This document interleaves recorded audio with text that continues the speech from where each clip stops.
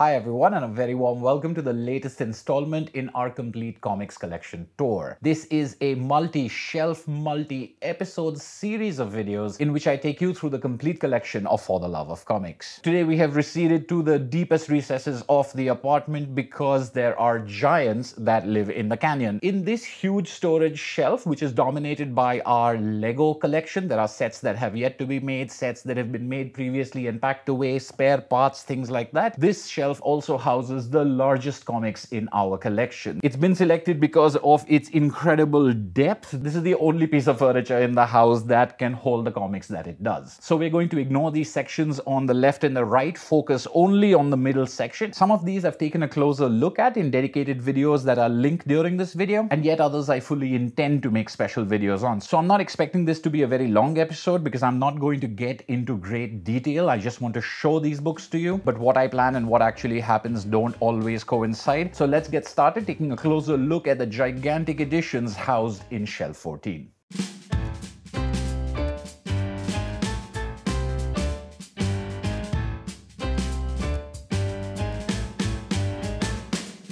The top shelf over here contains 4 of Dark Horse's gallery editions, as well as 2 volumes of Little Nemo in Slumberland, the complete strips from 1905 to 1927, brought out by Taschen. But the first and tallest book on this shelf is this one.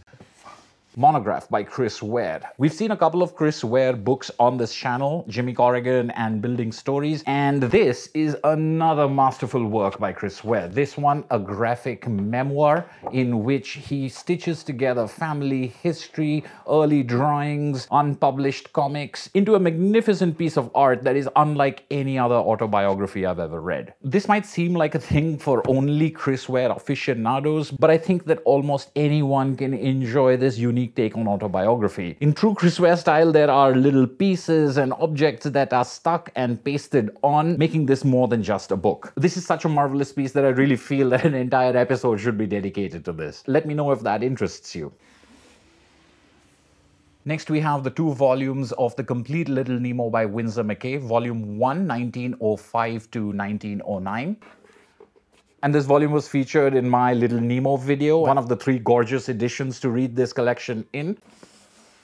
And this is a brand new acquisition, Volume 2, also from Taschen, collecting strips from 1910 to 1927. As you can see, this is still in the shrink wrap. I haven't opened it yet. I was thinking not an unboxing exactly, but I could make a video in which I open and go through this for the first time with you. Next up are 2 gallery editions from Dark Horse of Usagi Yojimbo, my favorite fella. This is Volume 1, Samurai and Other Stories, and I have a video taking a closer and detailed look at this, which I'll link in the description below and in the top right corner of your screen.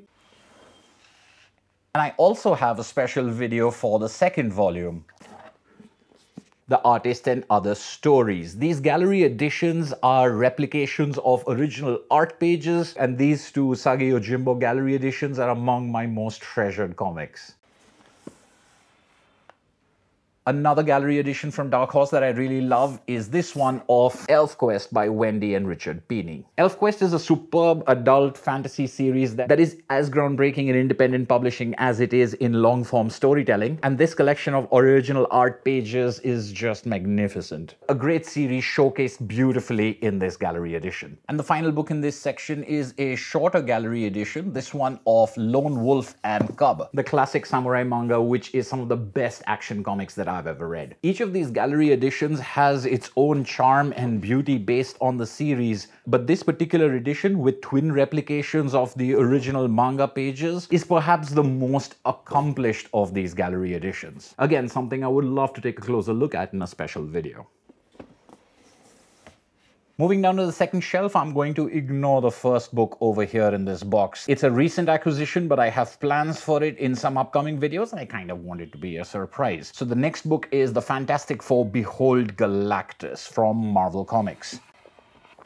This giant edition of a Stan Lee Jack Kirby story, as well as others, was the subject of my first and only unboxing video, Unboxing Galactus, and you can get a closer look at these pages in that video, which again I'll link in the description below in the top right corner of your screen.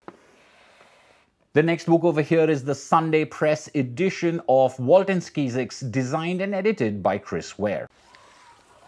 Sunday Press reproduces old newspaper comic strips, and this volume of Walton Skeezix is a reprint of the Sunday pages of the strip Gasoline Alley. Drawn and Quarterly brings out the dailies of this classic strip, but those are in black and white, and these Sunday strips were quite different from the more everyday life daily strips. These were a little more fantastical, a little more philosophical, and like the Sunday Press reproductions of Little Nemo in Slumberland, this is just a gorgeous edition. The cover of this edition is another one of those fold-out, wraparound covers that Chris Ware is so good at doing. We've seen him do it for the hardcover of Jimmy Corrigan as well as the McSweeney's 14 volume, and this is just a beautiful book.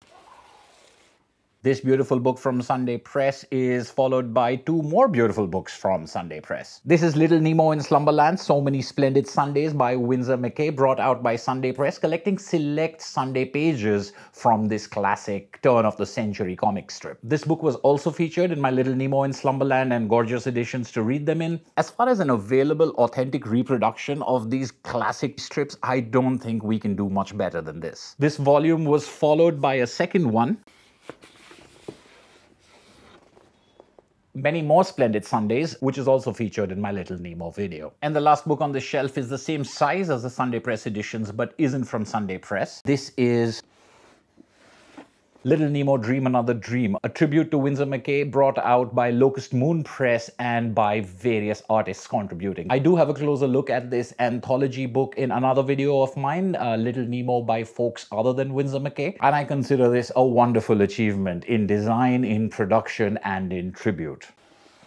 And the lowest shelf over here actually has only 3 comics. These over here are not comics. These are portfolios in which I have my meager collection of comics art. I don't actually own 3 portfolios worth of art. I have a couple of pieces in each size, and so I've ended up with 3 portfolios because of bad planning that contain only a couple of pieces each. I'm not a big comic art collector by any means. Some years ago, I saw a friend's collection and I got tempted into looking for pages that really mean a lot to me, and I've been able to gather a couple of pieces, not expensive, not very rare. It's really nothing to do with investments and money. Apart from the size that this shelf is the only place where I can store these portfolios, I think they fit quite well thematically with the archival nature of the books on this shelf. So you have these gallery editions that are original art pages, and you've got things like monograph that contain roughs and comic book pages, and then you've got comics art. Makes sense to me. This book over here is Prince Valiant Volume 12 that I showed in one of my new acquisitions videos. I picked this up on sale and thought I would try Prince Valiant because I wasn't sure if it would be too dated. I found Hal Foster's art to be absolutely gorgeous, and the stories hold up. They don't feel contemporary by any means, but they flow really well, and I'm now tempted to take a look at Prince Valiant from the very beginning. Volumes 1, 2, 3, 4 I think are available from Fantagraphics in box sets that might be cheaper than buying them individually, so I think this was a successful thing to try out. And the last 2 books over here are the giant facsimile editions of The Adventures of Tintin, The Secret of the Unicorn, and the second part, Red Rackham's Treasure. Like with many of the comics on this shelf, I do have a special video for these giant facsimile editions, so check that out for a closer look at these wonderful editions.